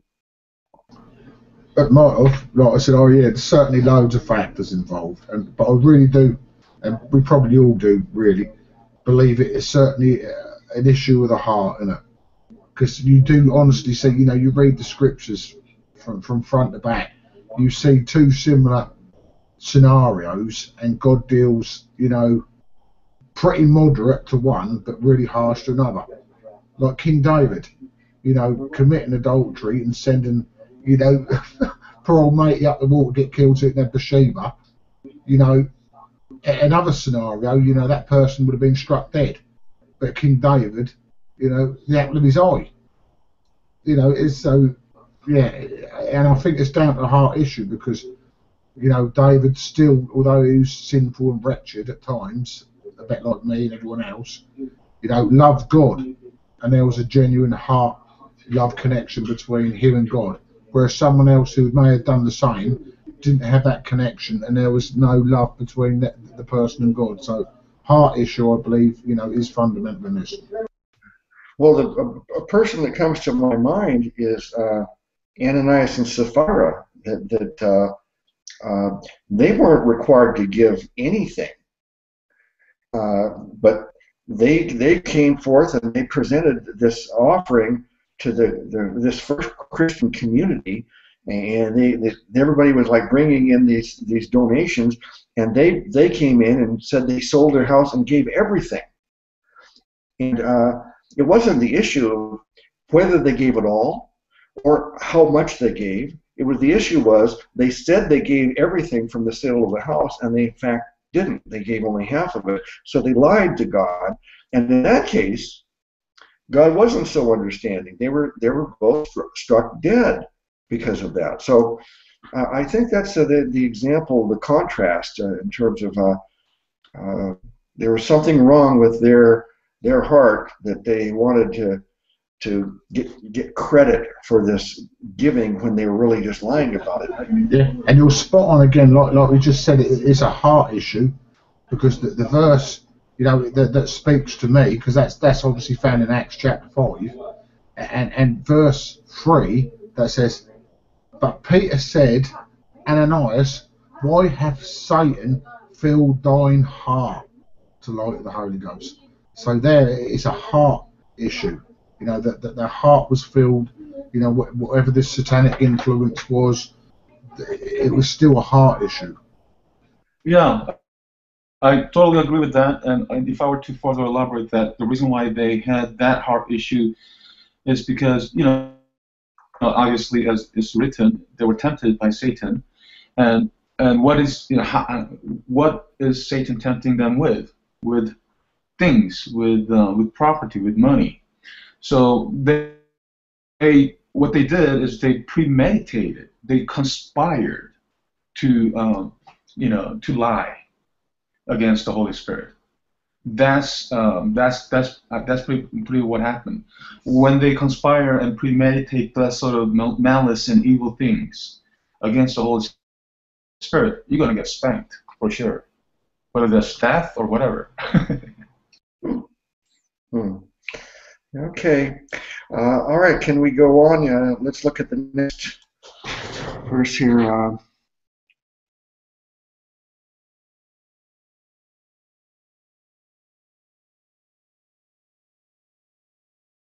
Uh-oh, I think Brother Luke is having another network issue.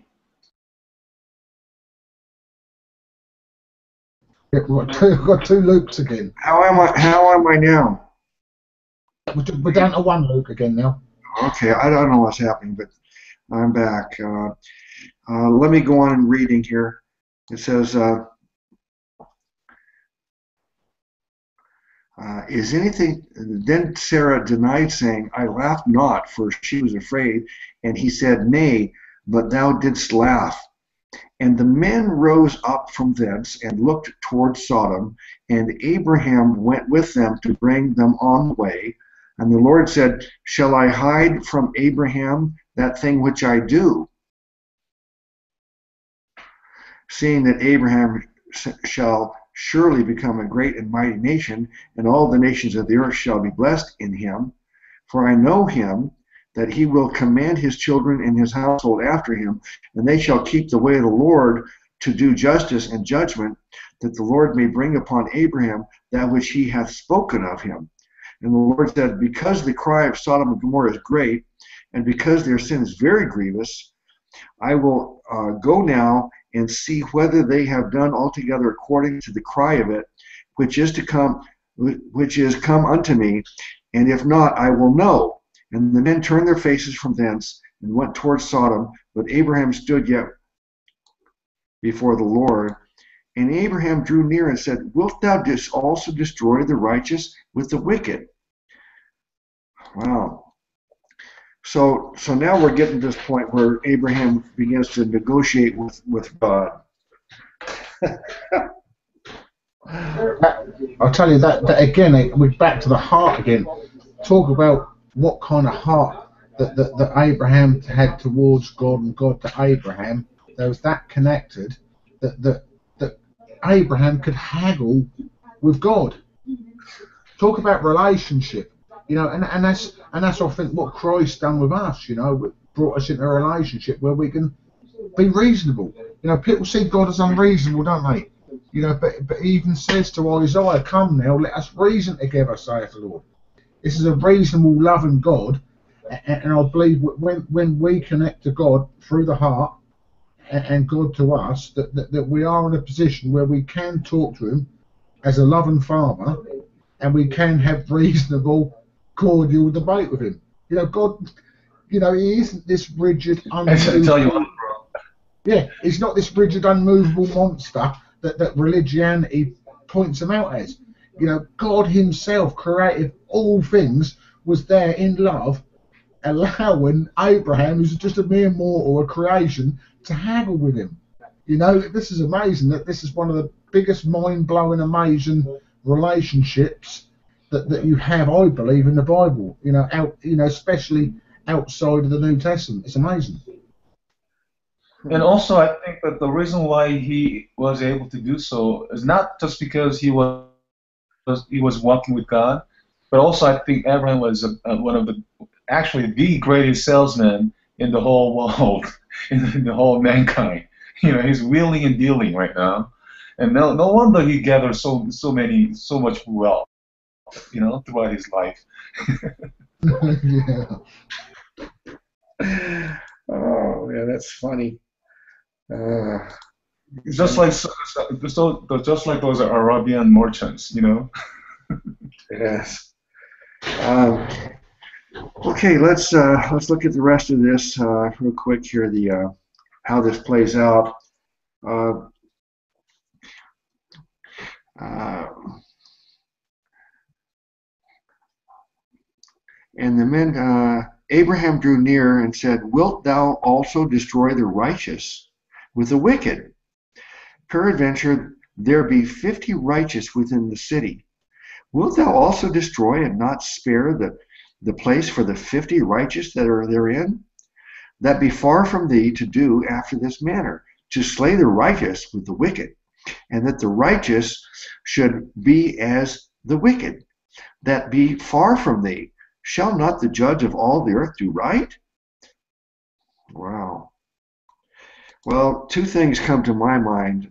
The word, the description of the righteous, and then also that last thing where he's questioning God, are you going to do right or wrong?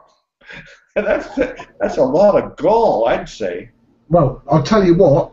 This is a dogmatic free zone at the moment. Could you imagine someone who's dogmatic saying you can't ever question God? Here's Abraham, the father of the faith, and he's haggling. He's quick. Surely you ain't going to kill the innocent among the wicked. Come on, sort it out.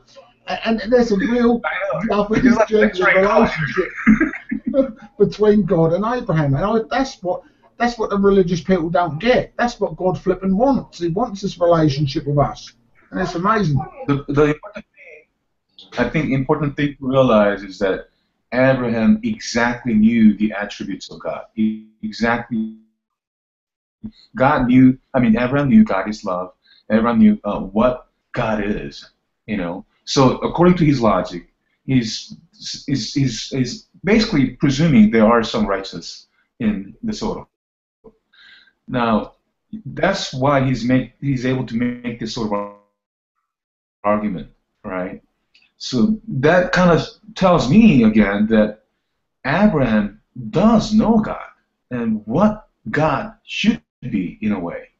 That's why Abraham is saying, hey, if you destroy the righteous with the wicked, that means you're not God, basically. What are you doing?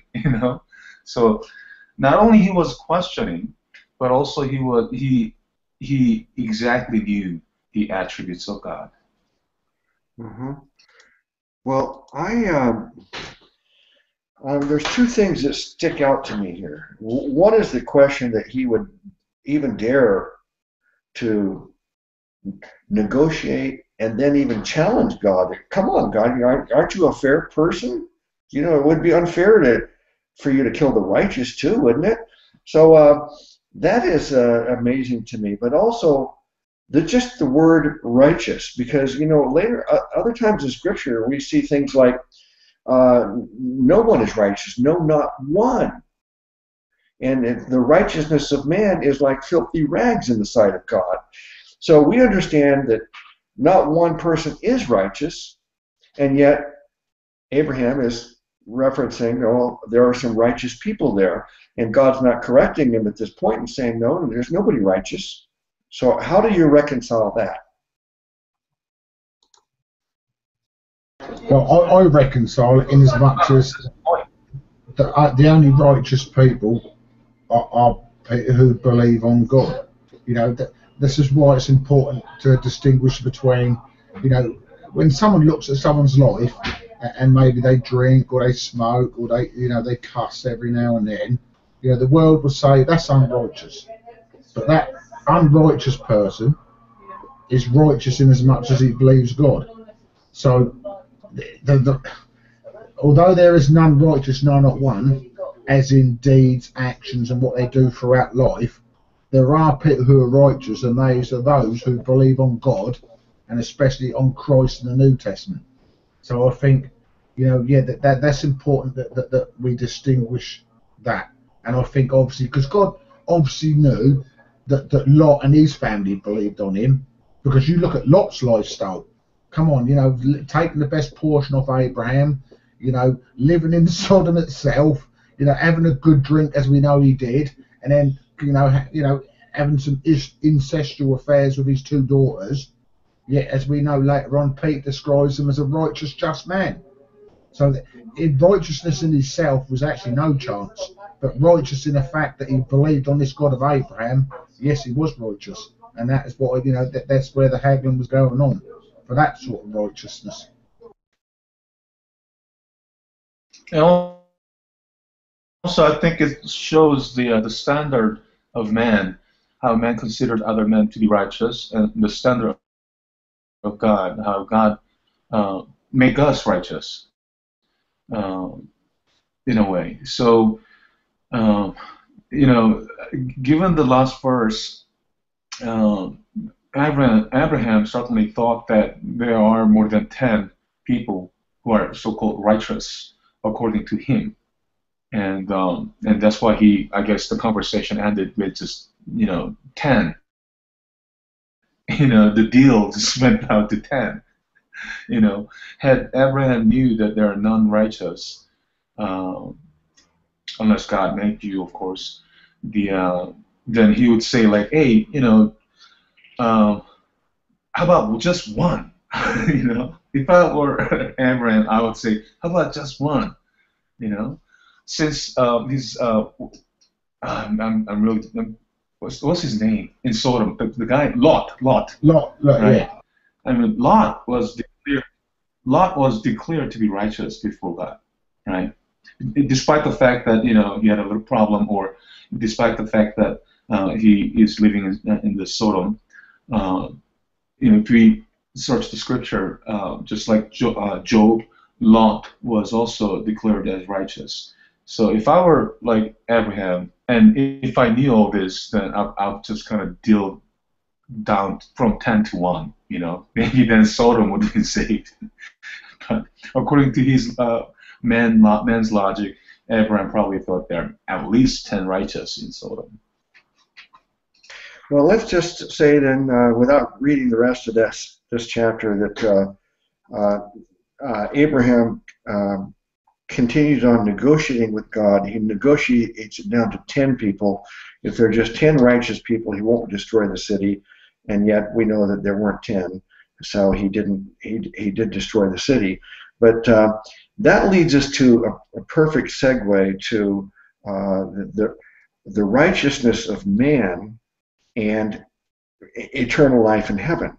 And so, Brother Bill, you know, most people in the world today and throughout history have believed in the merit system. If you ask someone, do you think you're going to go to heaven, and if so, why? Almost every person, apart from biblical Christians, almost every person is going to say, well, I'm not sure I'm going to heaven, or probably I'm going to heaven, or maybe I'm going to go to heaven, or I am going to go to heaven, but the reason is because I'm a good person. And they think they go to heaven because God judges them good enough.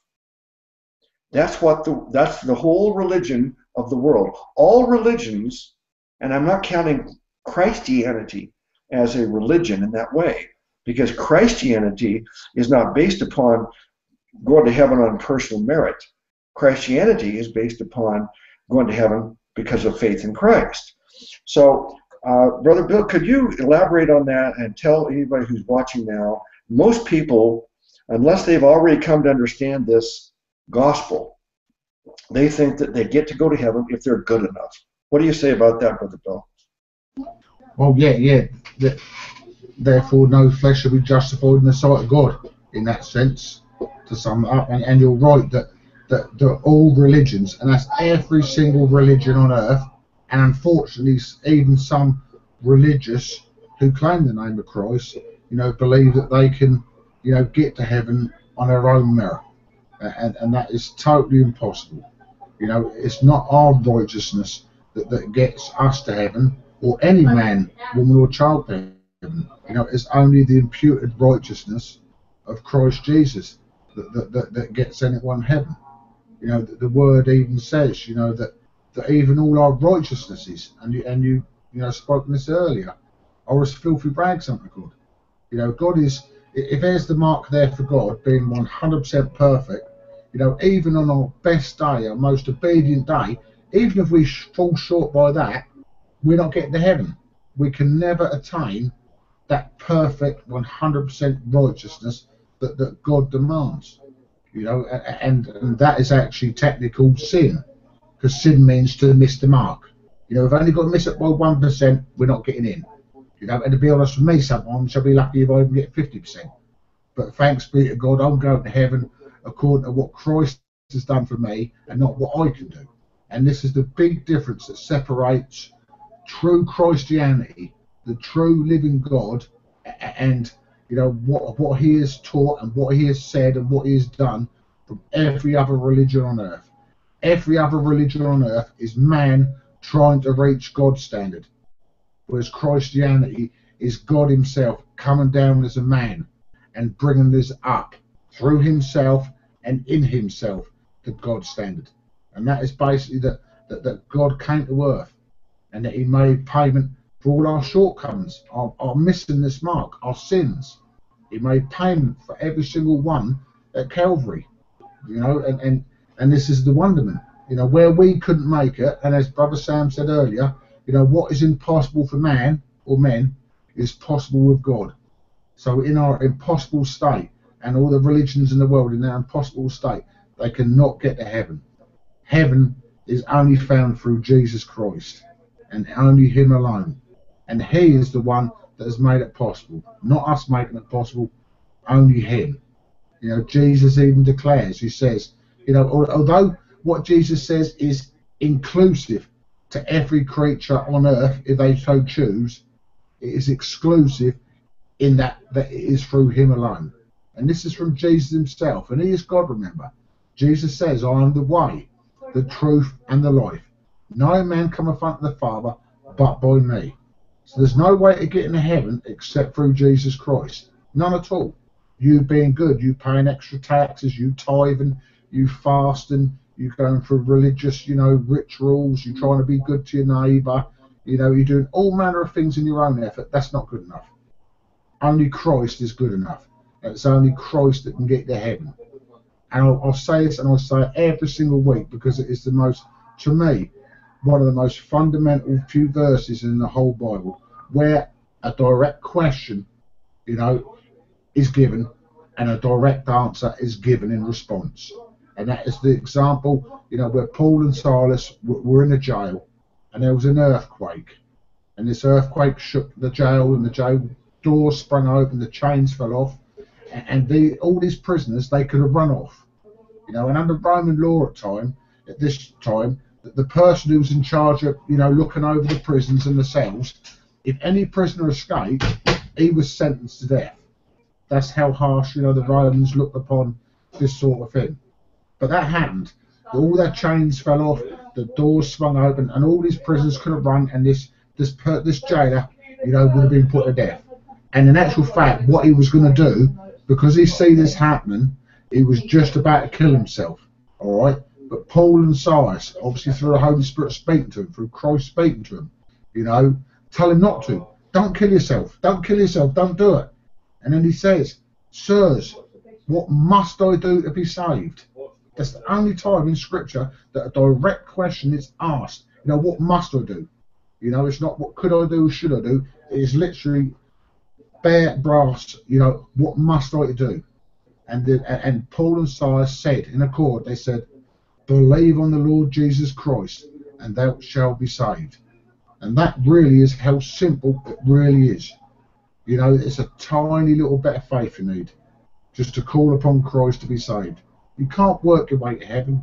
You can't earn heaven by your good deeds. We've worked that out. But you can get to heaven by believing on this Jesus Christ who loves you dearly this day. You know, he loves you so much that, you know, this is why he came to earth. He came to earth, you know, with one purpose, that he would die that you may live. That's it. He didn't come here just to give you good, you know, ideas on how to live, good moral standards. Although he done this, that wasn't his purpose. He died and gave himself for you that you can live and be with him forever. And all you simply need to do this day to be saved, you know, from past, from death unto life, from you know, unfortunately from hell, which is, you know, where people who will go who don't accept Christ as Saviour. He doesn't want you there.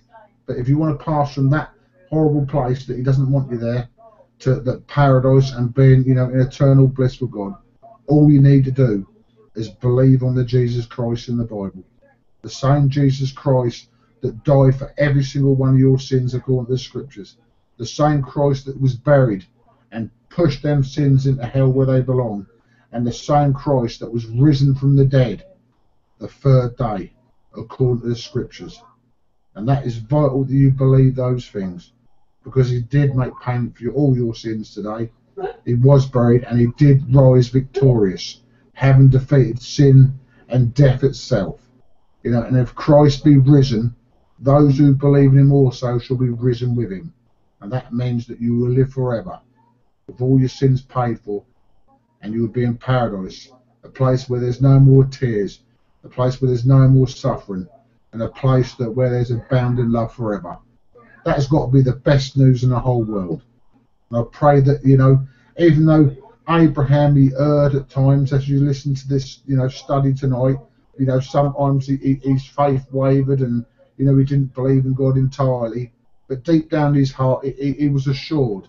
You know, he had this relationship which is vital between him and God. And if you want that same relation that as faithful Abraham had, not faithful by his own works and according to himself, but faithful in as much that he loved this God, who is the faithful one. If you want to be amongst Abraham and all the saints and all those who are off to a better place come this time ends, that you just simply believe on this Jesus Christ today. You know, just have that little tiny bit of faith, that the size of a mustard seed. You don't need a lot. You don't have to know all the information, all the facts in regard to God. All you just need to do is believe, yes, I believe in this God, who is Jesus Christ. I believe he died for me. I believe he was buried. And I believe he rose again. And if I believe on them facts and in him, I will be with him forever in paradise. Just simply take that step of faith this day and come join us, brothers and sisters. You know, this is all we desire.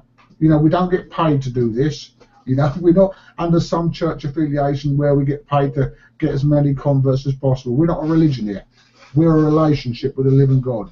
And our desire is that you also can come into this living relationship with this living God this day. That I pray in Jesus' name. Amen. Amen. Amen. All right. Brothers, thank you for joining me today. And to all the viewers, I know that if you listen to Brother Bill's last remarks here, you understand that this gospel truly is good news. And I hope that you receive it with joy. And if you do put your faith in Jesus today, please make a comment on the video and let us know. Thank you all for watching. We'll be back again next Sunday. I'll have to discuss whether we're going to continue on with Abraham, or we want to go off on a tangent and discuss this concept of the angel of the Lord. But next Sunday at 1 p.m., and then each Wednesday at 1 p.m. Pacific time, we will be going through one chapter each week of the book of Proverbs. So if you desire wisdom in your life, join us on Wednesdays for more wisdom. Bless you all in the name of our great God and Savior. His name is Jesus Christ.